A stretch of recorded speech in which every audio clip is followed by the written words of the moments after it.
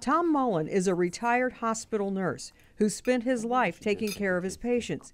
It was during that time that he became very hoarse and barely able to speak. It would just be a gradual decrease in the volume in my voice, almost to a whisper. Tom, who smoked for years, feared the worst. Using a camera inserted into his throat, a specialist found extensive lesions on Tom's vocal cords, prompting the doctor to recommend something called KTP laser treatment. Tumors, as we know, and precancerous lesions as well as Tom had, have a very robust blood supply.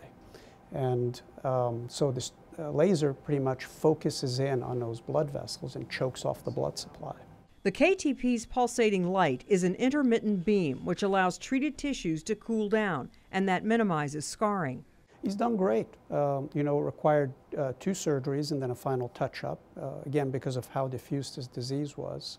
So, you know, we did the first surgery, he recovered for a few weeks, and then about a month later we took back and removed the rest.